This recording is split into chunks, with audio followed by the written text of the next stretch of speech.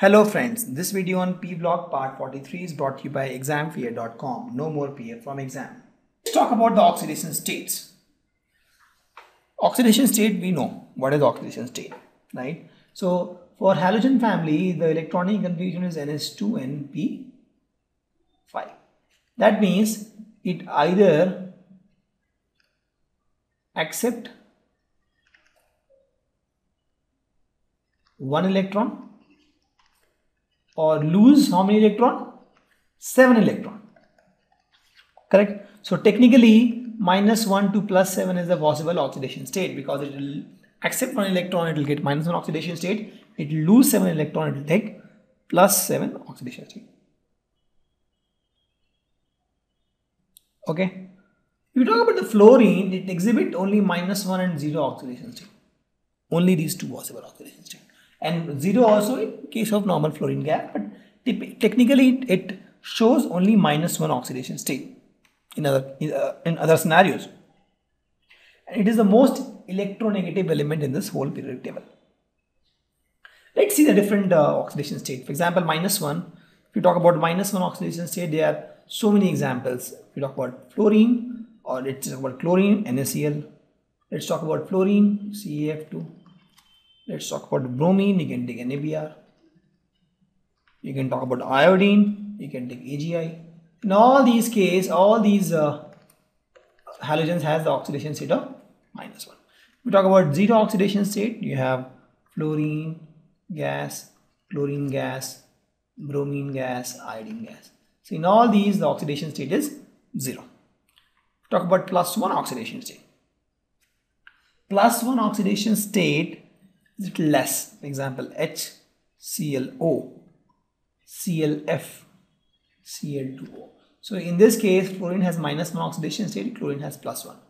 In this, chlorine has +1, and here also chlorine has +1 oxidation state. If we talk about +2, we don't have any example for +2. +3, yes, we have. +3 is HClO2, ClF3, Cl2O5. Here if you see ClF3, chlorine has the oxidation state of +3. Here also chlorine has the Cl2O3 actually. Chlorine will have oxidation state of +3. Here also +3. +4 I also have, but rare. I2O4 is one example where iodine will have +4 oxidation state. +5, yes, will have so many HClO3, BrF5. Then we'll have BrF6 minus or IF5. So here in all these cases, if you see, the oxidation state will be +5. +6 also we have, but little rare. Example is Cl2O6. Then we have +7, that is HClO4 or BrF6 with a plus charge, or IF7 is a good example of +7 oxidation state. Now if you see, so we have almost 0, -1, +1, +2 we don't have, +3, +4. These are also not very common, +4 and +6. Generally we have -1, 0, +1, +3, +5 and +7. So +2, +4, +6 are not very common, they are very rare actually. Technically we have -1, 0, +1, +3, +5, +7. Now the question is why? Why it has more of +1, +3, +5? Why it doesn't have +4 and +6 so often? It's a good question, correct? So let's see then. The question is why +1, +3, +5 and +7 so common, right? 2, 4, 6 plus all these is not so common. Why? This is rare and this is common. Why? See, let's take chlorine. Let's take chlorine. Fluorine I will not take because fluorine doesn't have d orbital, so it's a different weird scenario. For chlorine, let's take this S, then P, then D. NS, NP, Nd, S, P will have 3 box, T will have 5 box. Correct? So chlorine, the outermost shell has 7 electrons. Let's put that 1, 2, 3, 4, 5, 6, 7. Okay. Now in this configuration, if you see, this account for what? This account for my +1 oxidation state. Correct? Because it can actually give 1 electron. It also accounts for -1 oxidation state. It can take 1 electron. 1 unpaired electron, it accounts for my +1 and -1 oxidation state. So I'll say this account for +1 oxidation state. -1 we already know why it is. It takes 1 electron so easily. It want to attain the stable electronic configuration. So it has -1 oxidation state. 1 unpaired electron account for +1 oxidation state. Okay. And the same one, what we'll do is when we'll push 1 electron to this case, 1 electron will jump. So what you will get here is, so this will be same, this electron will jump here. So what will happen in this case, you will get something like this. Correct? Only this electron is jumping from here to here. So how many electrons you have? 3. 3 unpaired electrons that account for my +3 oxidation state. Let's jump this electron now from here to here. So with this, what you get is, this will be all same, but you'll get 1, 2, 3, 4 and 5 because this electron moved from here to here. So you have 5 unpaired electrons that will account for a +5 oxidation state.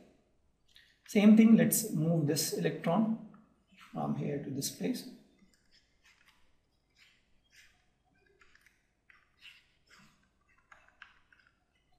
So this case, what you will get is something like this. Correct? Because this electron moved from here to here. So you have 1, 2, 3, 4, 5, 6, 7. 7 unpaired electron account for +7 oxidation state. And thus we have generally +1, +3, +5, +7. -1 and 0 is there. So these are the possible common oxidation state for halogen. Okay. Now we'll talk about the physical properties. See, all these are colored. We have seen that, right? Because they absorb radiations in the visible region.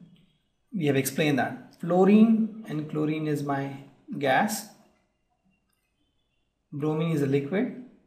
And iodine is a solid, and these are at STP.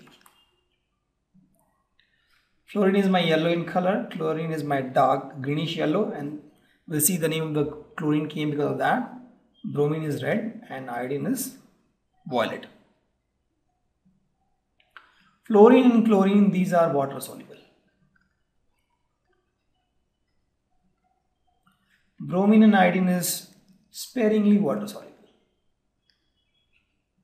We'll see why. We'll see that how they react with water. They are sparingly water soluble, but they dissolve in organic solvent like my chloroform, my carbon tetrachloride, carbon disulfide. So it dissolves in all these organic solvent. So that's all about my physical properties, nothing much here. Let's see the bond dissociation enthalpy. Please pay attention here, little tricky here. See, bond dissociation enthalpy is nothing but the amount of energy required to break a bond. For example, I have a fluorine-fluorine bond. How much energy is required to break this bond? Or I have a chlorine-chlorine bond. How much energy is required to break this bond? So this value actually decreased on the group. Here also ignore the fluorine part first, because that is a special case we'll deal later. From chlorine, bromine, iodine, if you see, it decreases down the group. For chlorine, more energy is required. For bromine, less energy is required. For iodine, all the more less energy is required. Why? Because again here, because of the size increase. The size is increasing. Please note, fluorine I will handle later. Just pay attention from chlorine. Chlorine, bromine and iodine, if you see, iodine is bigger in size. This is my chlorine case. Let's suppose my bromine case is this much. And my iodine case will be all the more like this. Right? Since the size is increasing, the bond length will increase. If we go down the group, iodine will have a higher bond length, chlorine will have lesser bond length. Correct? Because obviously if you keep two small balls together and if you keep two big balls together actually, let's keep them together. So this case, the distance is more. This case, distance is less, right? So the bond length increase, the atomic size increase. Thus, the bond dissociation enthalpy decrease because less energy is required to break iodine bond as compared to chlorine bond. Okay, so this trend is clear. Now let's talk about the spatial fluorine. This guy is spatial. See, fluorine, the size is ultra small, very small. Okay. Size is very small, very small size. Let's say this is fluorine. This is fluorine. Size is very small, and I have told that my 2p orbital has huge 5 electrons here. Very small orbitals and so many electrons. There is huge repulsion. This is a huge repulsion. Also, if you see the fluorine, this is my electronic configuration. This is my structure, Lewis structure. If you see, in such a small size fluorine and so many lone pairs, 1, 2, 3, 4, 5, 6 lone pairs. There is so much of repulsion among this lone pair because ultra small size, and also there is a repulsion in this orbital also, right? 2p orbital. So much repulsion. Because of so much repulsion, it is not stable. This bond itself is not stable. It's a very weak bond, easy to break, and thus the bond dissociation enthalpy for fluorine is less, right? Because of ultra small size of fluorine, actually the repulsion is more. But in case of chlorine, the size is little big, so the repulsion is not that much between these lone pairs. Chlorine also will have lone pairs actually if we talk about chlorine, right? So chlorine, but the repulsion will be not that much. Why? Because there is a good amount of distance between these two chlorine molecules because the size is a little bigger. But in chlorine, the size is very small, and in this case, this repulsion also come into picture. The repulsion between the lone pairs of electrons. Correct? And because of this, the fluorine actually is, the fluorine-fluorine bond is weak.